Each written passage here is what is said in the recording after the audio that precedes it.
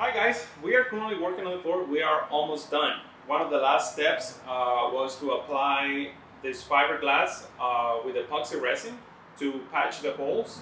And the resin is taking a little longer to dry just because we're in South Florida. It's really humid over here and usually takes about 2 days to cure, but because of the humidity, it's going to take a few more days. So in the meantime, the epoxy resin is curing on the fiberglass that is applied to the holes. We are going to work on something else.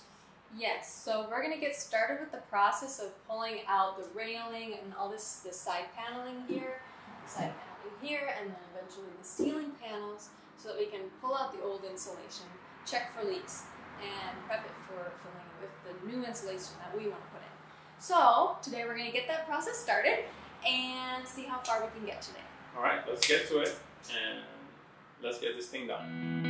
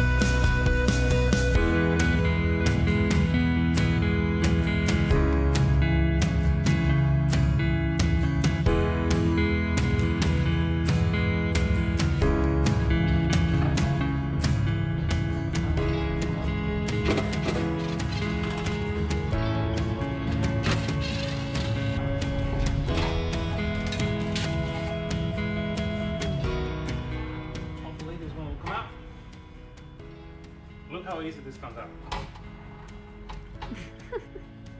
It's gonna take just a second, but well, I guess what people say is right. Every fucking thing on a school bus takes forever. Why are you using that? Come on, just this is like the other one.